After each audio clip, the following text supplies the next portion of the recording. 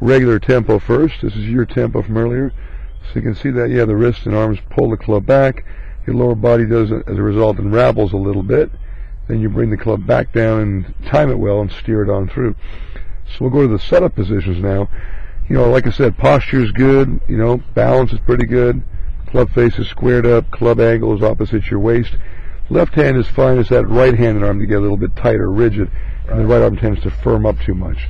So if that right arm can stay a little more relaxed, almost tucked in slightly to your body as you did on the last couple swings, that allows everything to go back more together as a unit in one piece, leading with the left shoulder, starting it back.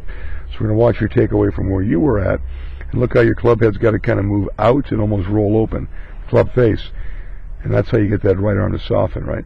And you get to the top, there's a little bit of a hitch, and you bring it back down in front of your body, you turn your hands over and roll them through, square it, and swing on through the top half of your body. But there's a lot of work to achieve that goal, right? Okay. So in the future, the club head would go back almost in one piece on a slightly inward arc. You can see the path of my golf club, right, as it moves away from the ball, with that lead shoulder swinging everything back in one piece. Lower body stays quieter as a result, and the club follows your legs and hips as you drive and pivot, push on through into a full finish. Is that